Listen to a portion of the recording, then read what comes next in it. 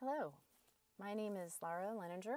I'm the director of the Lawrence Livermore National Laboratory Energetic Materials Center, and today I'm going to give you a very quick introduction to the research at the Energetic Materials Center at Lawrence Livermore National Laboratory. At LNL, we aim to understand the fundamental science of energetic materials to help our sponsors improve performance, safety, and reliability. Our primary sponsor is the Department of Energy, National Nuclear Security Administration, whose mission is maintaining the stockpile, non-proliferation, and counterterrorism. Energetic materials that we look into for our sponsors are explosives, thermites, and propellants. At LNL, we have unique facilities. The Energetic Materials Center brings an integrated approach to explosives research in our four main focus areas. We look at the performance of explosives and energetic materials. On the top left, I have two visuals of performance, both detonation performance and mechanical performance. On the top right is safety, and this is an image of a fuel fire, a B-52 fuel fire, which is an accident scenario that we cannot prevent, but that we would like to make sure that the consequences are mitigated. We do material development, and the bottom right is an image of our pilot facility where we can scale up to kilogram quantities of high explosive materials out at Site 300. And on the bottom left, aging and compatibility. For the Stockpile Stewardship Program, we need to understand the chemical mechanisms of high explosives and energetic materials and inerts, all organic materials put together for a number of years. We need to understand how they age, how compatible they are with each other for chemical reactivity, and how long we expect their shelf life to be. Our vision for industrial partnership is to provide our technologies to the private sector to enable national competitiveness and industry margins. And when I say margins, I mean both safety margins and financial margins. Our industrial partnerships are typically defense, oil exploration and mining, and explosive detection. In those areas, we look at more effective use and application of energetic materials, how to optimize the efficiency. This could be applications with warheads, fracking, or emergency response. We looked at improved safety for operations. That could be proving blast arcs, looking at insensitive munitions and accident scenarios.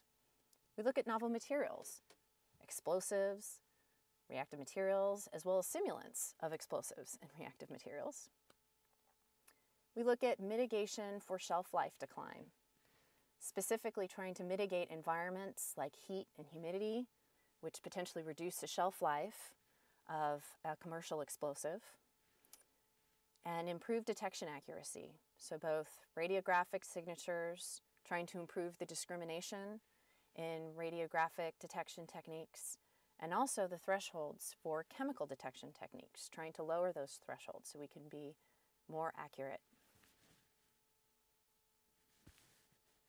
We've made significant progress in agile manufacturing of energetics, including architecting high explosives, building up parts with multi-materials, looking at non-detonating energetic materials such as pyrotechnics, thermites, and intermetallics, and making custom molds, inert molds, and scaffolds that we would then inject explosives into.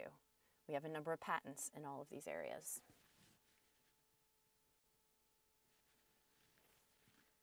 We have applied some of our unique equipment.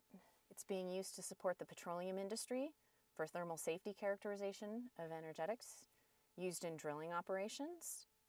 The image on the right is our one-dimensional time-to-explosion apparatus, ODTX, at the High Explosives Applications Facility.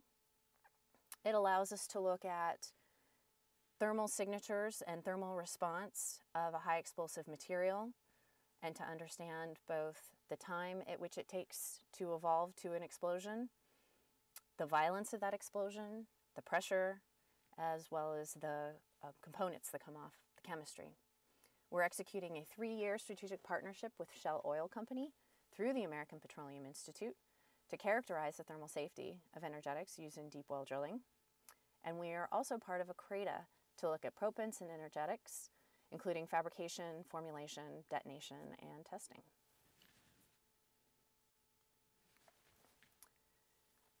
Specific operations, such as subsea drilling, can present high consequence challenges. I think we've all heard of the Deepwater Horizon oil spill. It caused catastrophic damage to the Gulf of Mexico and surrounding coastlines. And we were asked by Shell Oil Company to look at an emergency response device, an emergency severance tool. We designed and proved the effectiveness of a linear shape charge array that could be used to sever a drill collar on command. On the right are a collection of 4 photos. On the top are images from a framing camera, and at the bottom are images from a computer simulation. So the computer simulation was used to design the array and to demonstrate its effectiveness. And once we feel we had optimized it using modeling and simulation, we did a single experiment out at our Site 300.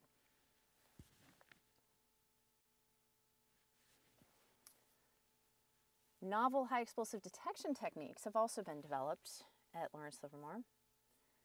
They utilize chemical reaction to quickly detect explosives with a color change. So the Elite Test Kit, which is the Easy Livermore Inspection Test for Explosives, was commercialized by Field Forensics, and we continue to improve it.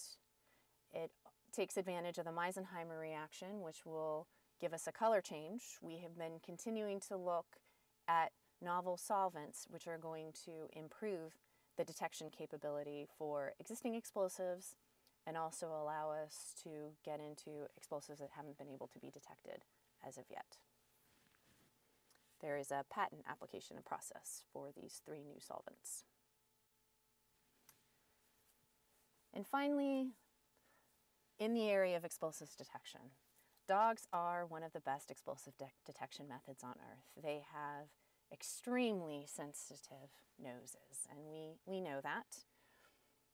Canine training aids are a very important part of the training of these dogs so that they can detect explosives. It is important to not put dogs at risk by having dangerous explosives, having them exposed to dangerous explosives.